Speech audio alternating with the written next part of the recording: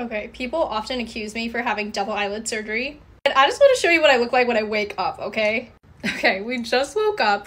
I have no double eyelids. Like, as if I really try, this one is usually stronger, so during the middle of the day, I'll have one double eyelid, and then by the end of the day, when I'm really tired, I'll have both.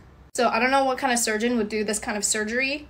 The reason I have double eyelids is because I, at one point in my life, gained a lot of weight and then lost a lot of weight, so I feel like it's just saggy there. I don't know.